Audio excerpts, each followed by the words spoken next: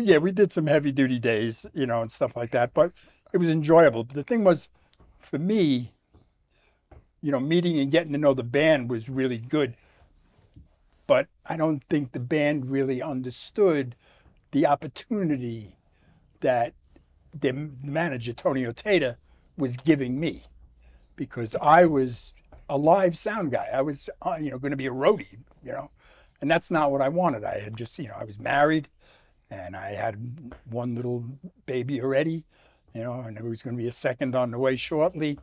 So he changed my career by giving me this opportunity.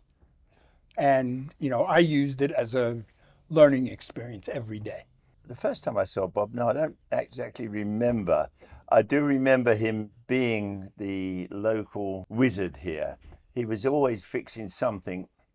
I don't think it would have worked without you. It wouldn't. It definitely wouldn't, because I mean, I heard the story earlier on about you, the tape machine throwing, you know, tape all over the place.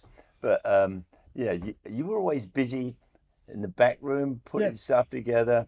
We'd have like pull things out of the board, and you'd have to fix something or crawl under something. I remember a couple of times over the years talking to you, because I know you did live. You were a front of house sound engineer, right? Absolutely. Yeah. I don't think we ever worked together, but I seem to recall calling you once or twice to see if you were up for it. Yeah. But we have 3 sound engineers now, because we work, you know, we'll do 2 or 3 days, then we'll have a week off. So we've got 3 people. So you want to come out and do it? Yeah.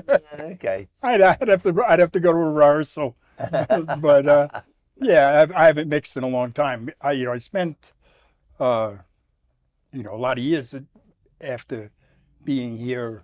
The rest of my career really was in recording studios and mastering. I worked at Sterling Sound in New York City, which is one of the big independent mastering houses. And after that, I went into broadcasting. You know, as a matter of fact, when the guys bought Boogie Hotel from Fogout, when the owners took over, Bob Ludwig, who's probably the most famous mastering engineer in the planet, the Bob Ludwig, he was a silent partner.